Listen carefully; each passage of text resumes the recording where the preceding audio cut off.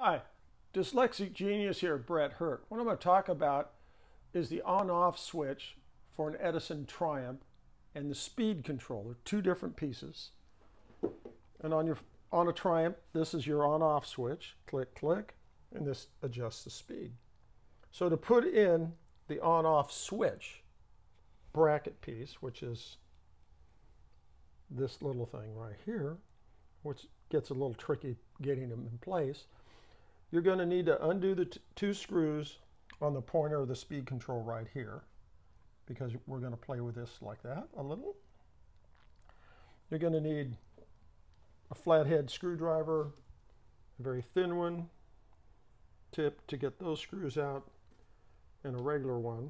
I thought you were installing the speed control. Well, I am.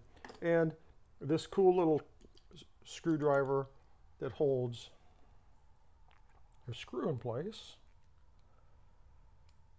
like that. Now you can just screw it in and it pops out. So these are really a lifesaver. So if you're going to undo the belt, let the motor run down. The speed control fits in this way like an upside down L, and it pivots on this part right here and this part right here, and the top piece pivots here and then the other piece pivots here. So what you have to do is you have to hit both those pivots, and I jack the speed control down so that the speed control isn't flipping down like this. It's leveled out, because if you don't bring the speed control up, this piece here, when you start to do things, it's going to go like that. It's going to fall down there. Then you're going to have to get your little extender magnet thing, automotive, to get it out of in there. In the last video, I said I grease these two pieces. Well, the reason I grease those two pieces is that it helps keep it in place.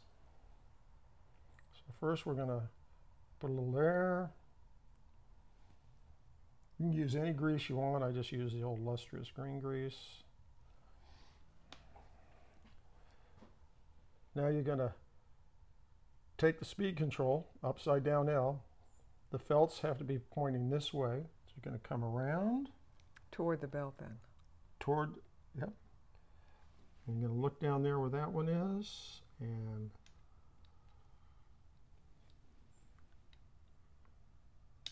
you heard that click? Mm-hmm.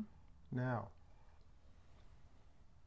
you see how this is, the top of the L is moving? Watch, my finger, you see this? Now it's in place. The on-off switch here, this is on, off.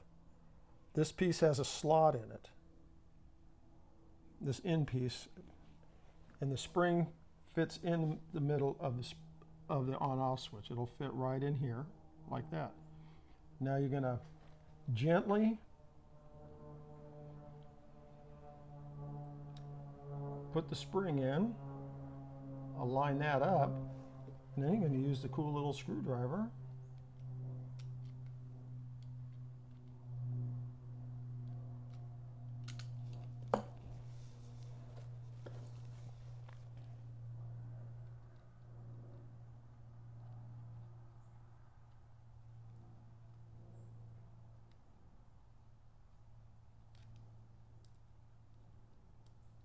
And that screwdriver with the that holds the screw is an absolute lifesaver. Where did you get it? I bought that at Sears when Sears was in business 100 years ago. I went down there and said, "You have something to hold this?" And the guy goes, "Yeah, I have this screwdriver." And I went, "Man, those are cool." I have two of them. One a thin one, and then that one with a spring. You tighten that up, and you go here, here. Now you back the speed control out. Everything's in place, and then you watch the little L thing here. Ooh, that's stop. You see how the felts hit right here? Now watch, that's on. That's off, that's on, and it's in place and it won't go anywhere. Now what you're going to have to do is put the belt back on the machine. You're going to have to crank it all the way up, and now you're going to have to reset the RPM or the timing of the phonograph. And I use a digital tachometer, which is an absolute lifesaver. They're like $20 off Amazon. I'd buy one. And you're good to go, and you go play music. You know, I love this hobby, and that's my tip for the day.